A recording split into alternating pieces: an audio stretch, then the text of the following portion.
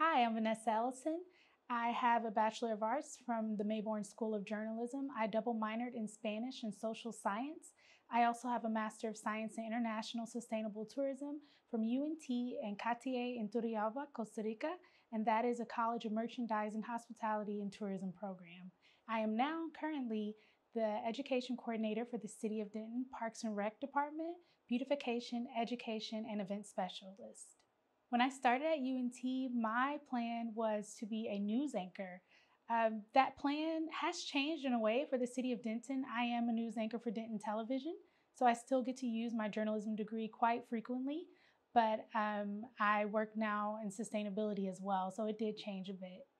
If I could give one small pearl of wisdom, it would be get an internship. Intern or shadow as much as you can so that you can get experience to see if you actually like the field that you're going into. In my undergraduate degree, I interned at WFAA Channel 8. I covered 2 homicides my first week, and I learned very quickly that I did not want to be in the news industry. Unfortunately, I had one semester left before I graduated, so I was thinking, what should I do? What should I do? And I was looking around campus, and I saw the MIST program, the Master of Science in International Sustainable Tourism, and I was able to go in and speak with the advisors there and get enrolled for the following year for my master's. And that program actually really helped me with my current job in sustainability. The reason why is because I got to study internationally, and I studied not only in Costa Rica, but in Cuba and Japan. And I also got to live in those places.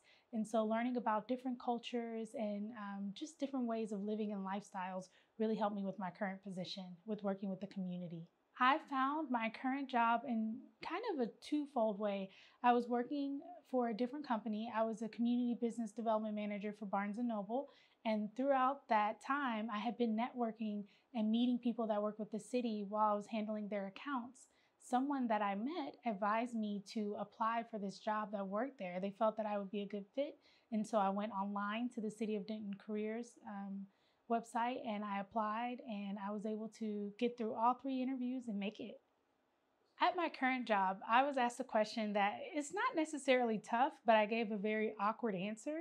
The question was, how do people describe you?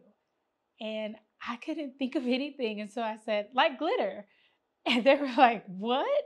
And I just explained how glitter is kind of like always shiny. You see it, even if you try to get rid of it, it's there.